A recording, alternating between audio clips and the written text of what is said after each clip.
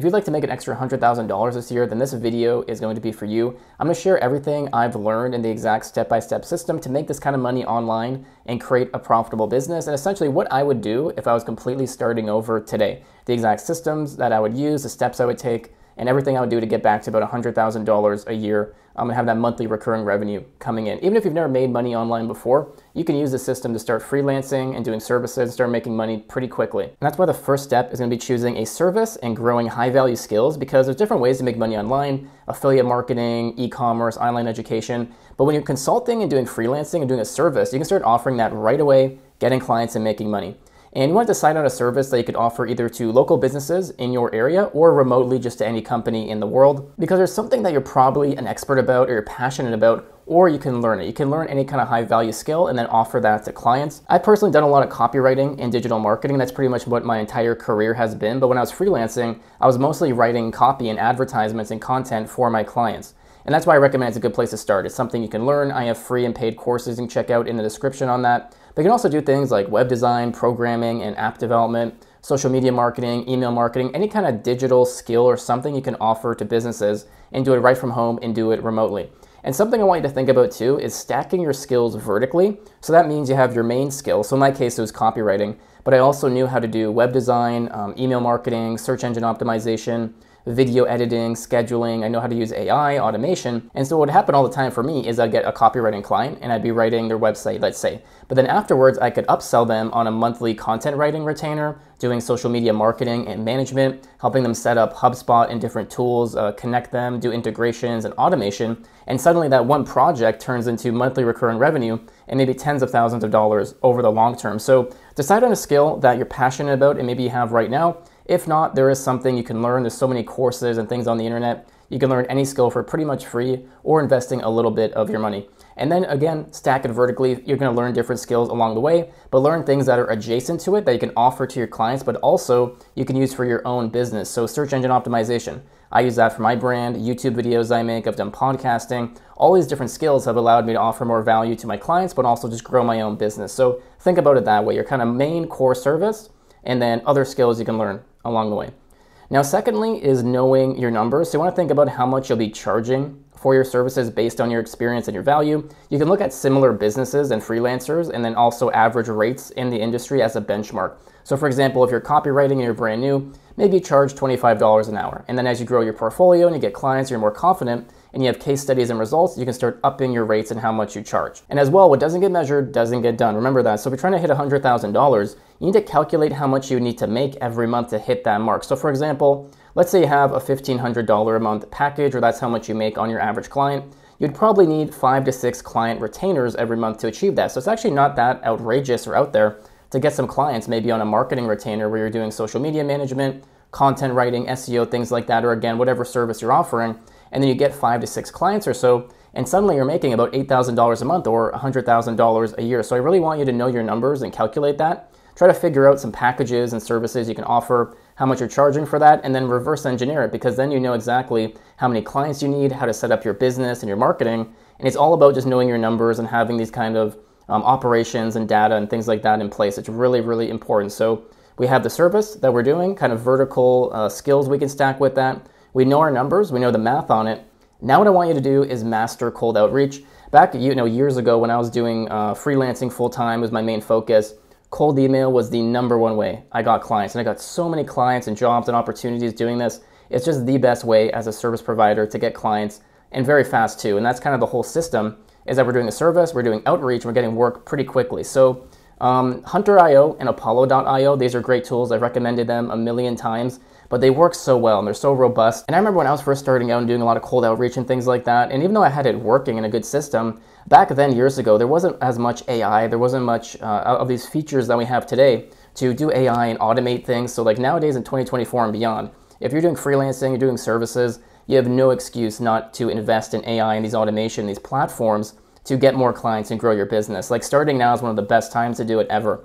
And the idea is too, with cold emailing, is we want to target specific companies and then specific decision makers in those companies. So let's just say, for example, you want to work with law firms, for example, okay? So inside Hunter or Apollo, you can essentially filter it by keywords, locations, things like that. So you might add like a law firm keyword, let's say. You can even filter it by company size and things like that. We go into those different companies and we find people like the director of marketing, people that would be the gatekeeper behind hiring someone like you. Again, I have a marketing background, that's what I was doing, so of course I'm speaking to somebody related to marketing and in charge of that, but maybe it's like the chief technology officer, the CTO, if you're doing web design or maybe like app development, right? So think about the service you're offering and then who inside the company would be in charge of that, and then we want to reach out to them directly, and you can find that very easily in these platforms.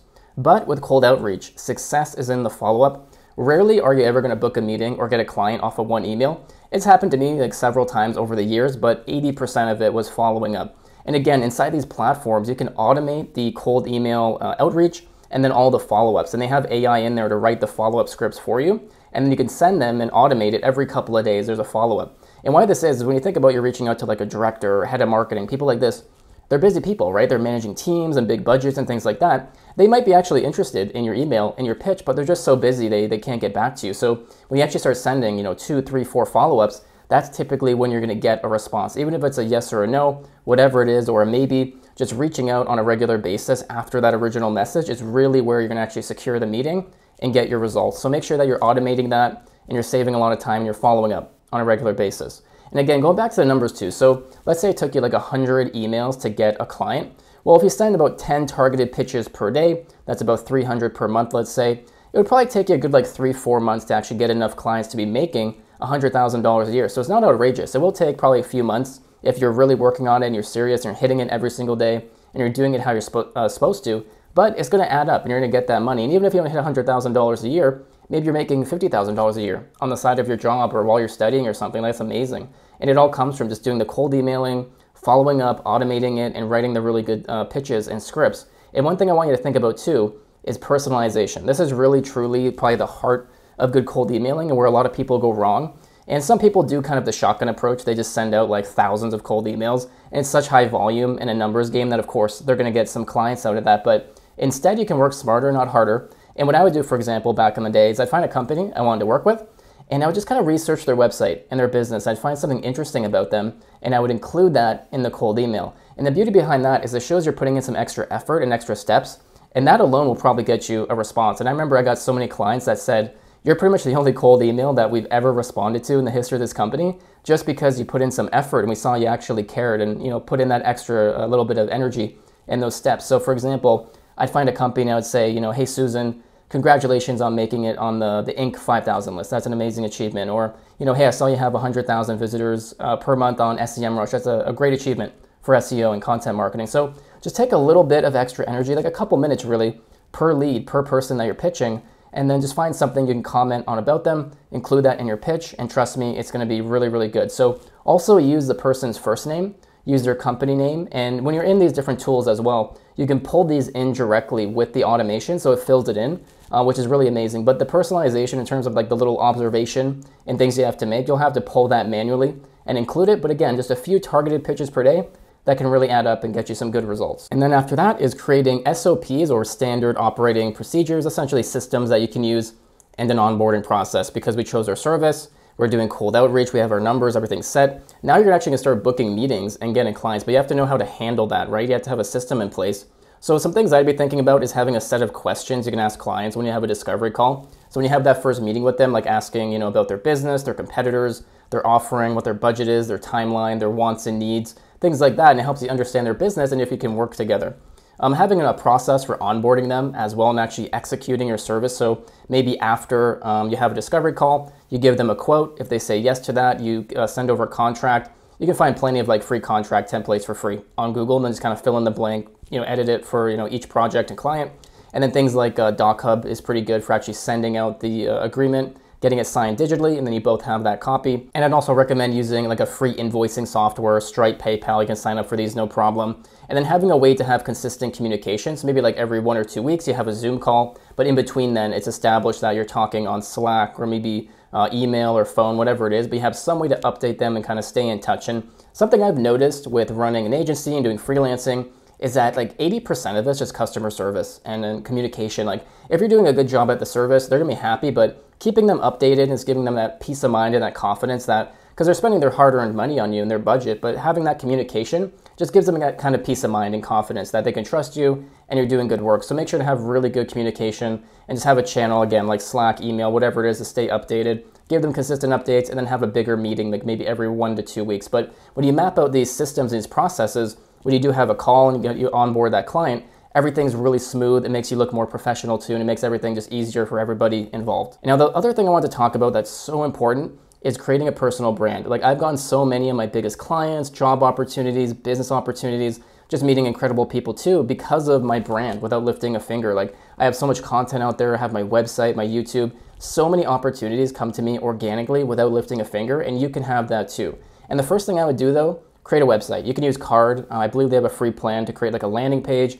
WordPress is good, a little bit more technical, but it's worthwhile learning. Squarespace, Wix, Weebly, all these have different kind of like free plans or paid plans that you can use. Again, you want to spend money to make money, so if you want to really take this seriously, spend a little bit of money. It's not huge to have like website hosting, get a professional domain, professional email. It'll really help you out, especially with the cold emailing, and makes you look more professional. And I've noticed too, it definitely increases like the amount of meetings you get and your response rate. And then on your website or your landing page, you'd have things like a service page, a home page, contact page, an about page, maybe a blog too for posting content. And then that brings me to the point of publishing content. So you need to be posting content on the internet. Things are so competitive nowadays. They're just like so busy. There's so many things out there. You want to be posting content maybe on YouTube here, maybe a podcast with Audacity or OBS. You can post blogs on your WordPress website, LinkedIn, medium.com is free, or just posting content on social media. And you can use canva.com to create nice graphics and reels and videos. And then also you want to think about when you're creating content, you want to target topics and keywords that your clients would be typing in and looking up. So going back to copywriting, right? You can create content around what is copywriting, how does copywriting work, how to hire a copywriter, how to write a website, how to write a sales page. Think about the questions and the pain points your target audience would have, and then create content around that, because it creates authority and thought leadership and credibility, but also it creates that traffic and awareness and brings your ideal clients to you. And over time, that really compounds. We have a brand that just brings everything to you. You can retire from cold outreach and cold emailing because everything's just coming inbound organically. It's amazing, and it does take some time to build that up, but do the cold emailing kind of in between, and once you build up your brand further enough, you won't have to do cold emailing or anything like that ever again. Now, if you want to learn more about this and just kind of creating your dream lifestyle, unlocking a lot of success with your health, your income, your mindset, I have the Transformation Academy below in the description you can check out. For less than $20 a month, you get 10 plus courses on self-development, business, and more, access to the private Discord community, coaching and mentorship from me in there, and tons more. So you can check that out. If there's anything else like related to this video you'd want to know, just let me know down in the comments, or a future video you'd like me to make. Hope you're having an awesome week, and I'll catch you in the next video.